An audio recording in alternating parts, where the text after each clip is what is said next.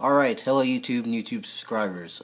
Today I'm going to bring you a species profile on the Pearl Dano, which scientific name is Dano albolineatus. I probably screwed up the last part of scientific name like I always do, but oh well.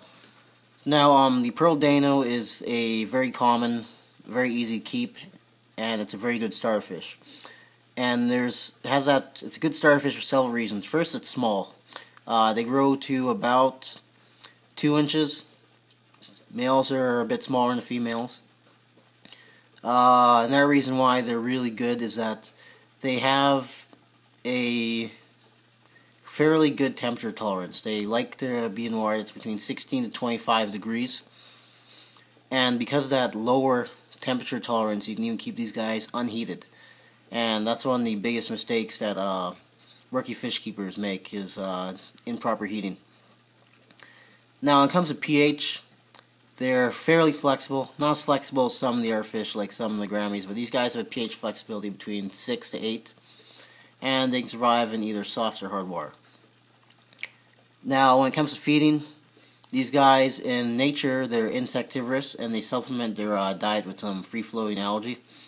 So basically, you want to make sure these guys are being fed a good staple flake food that has some algae enrichment. But also, I'd say that I feed these guys frozen brine shrimp also, and they love that. Tube-thick worms, bloodworms, those will also be good supplementary foods for them.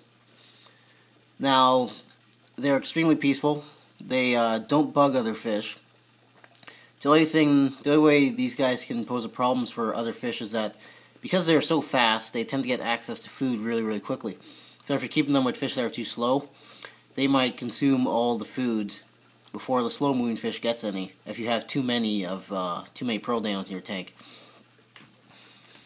Now, as for tank requirements, these guys need at least a 10-gallon. Get a shoal of about 5.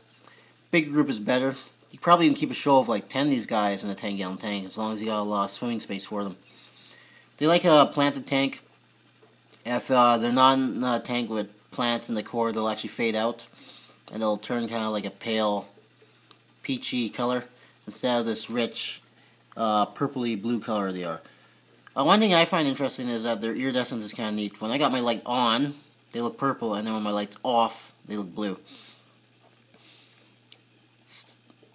And as I stated before, this is an excellent starter community fish, and they go well with pretty much anything that's peaceful, that fits within the tropical temperature range, and that won't eat them.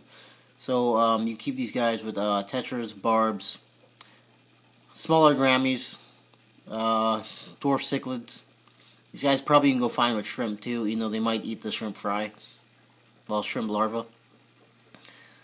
So I don't really have much more to say about these guys, in that they're just excellent, really easy community fish.